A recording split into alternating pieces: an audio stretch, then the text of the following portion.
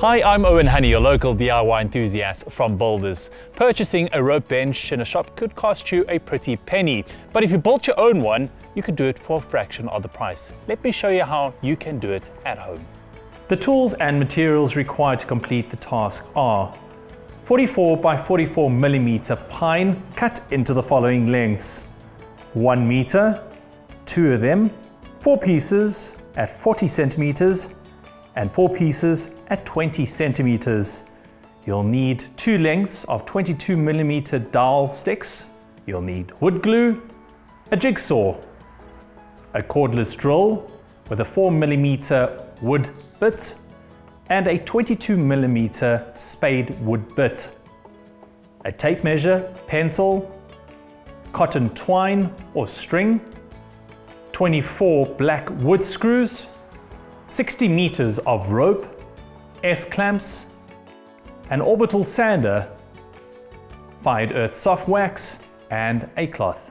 So to get started on our rope bench, firstly we'll take our 1 meter lengths, make a mark at 10 centimeters and 12.2 centimeters from either end. That indicates where we'll attach our 20 centimeter pieces of pine. With your 4 millimeter wood drill bits, make 2 holes at the 12.2 centimeter marks. So now carefully secure your 20 centimeter piece of pine between the 1 meter lengths using 100 millimeter wood screws and your F-clamps to secure it safely.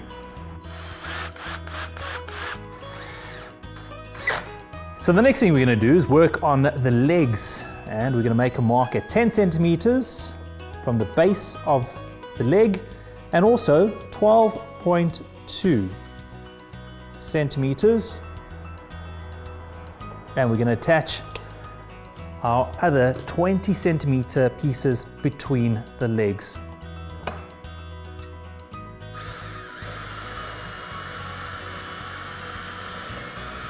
Okay, so we've made 1 hole through the base of the leg. We're going to attach the 20 centimeter piece of pine between them using our F-clamp, just to secure it in place, making sure everything is nice and level between all the pieces with your finger. And then we're going to screw that together with this 100 millimeter wood screw. So now we're going to work on making the holes for the dowel sticks. Remember, they're 22 millimeters in diameter, and I'm going to use my 22 millimeter spade drill bit to make those holes. I've already marked it out at exactly midway point of this 44 millimeter wood and 10 centimeters from either end. So we're going to make the holes.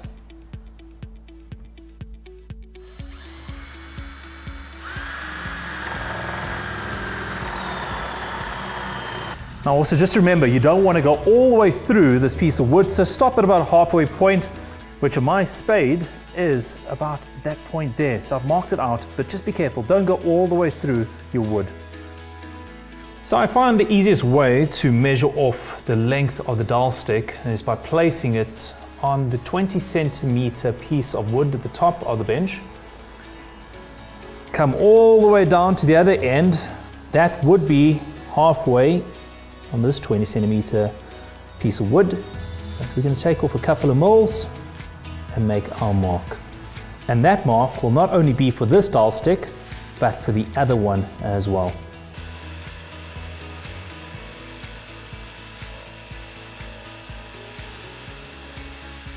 A tip to make sure that you get a straight hole through this piece for your dowel sticks is to use the guide holes made by the paddle bit. And you can see that hole will give us exactly the center of the dowel stick.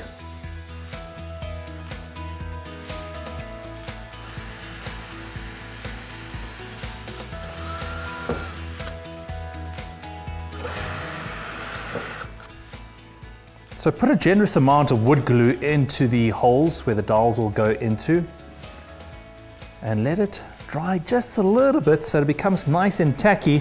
In order to stop the glue from coming out the other end, just put some screws in there and that will stop it from leaking all over.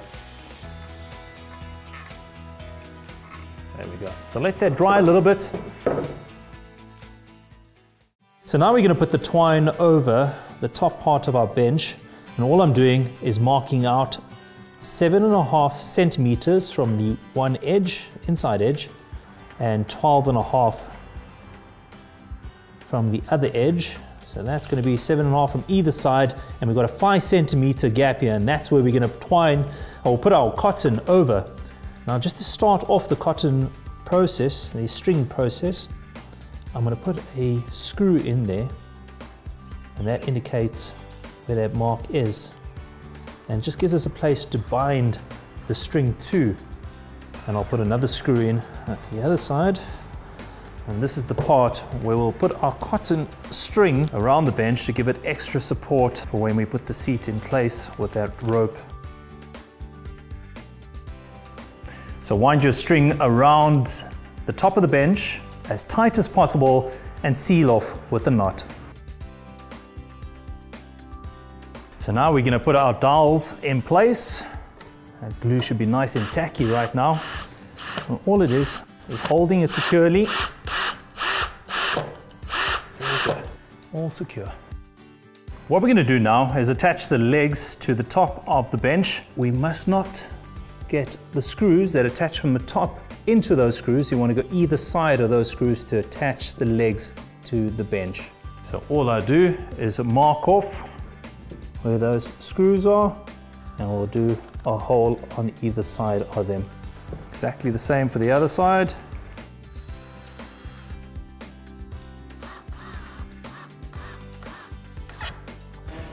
So lightly sand your bench down before putting the rope in place. Now, to start the rope on your bench, take a wood screw and secure it in the corner so it is out of sight. Then you can start winding the rope around the bench as tight as possible.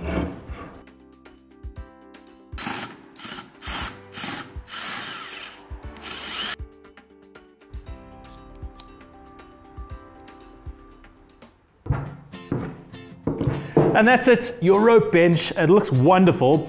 And just to finish off the wood, you can put it on fired earth, finishing wax, and that will just bring out the life in the wood.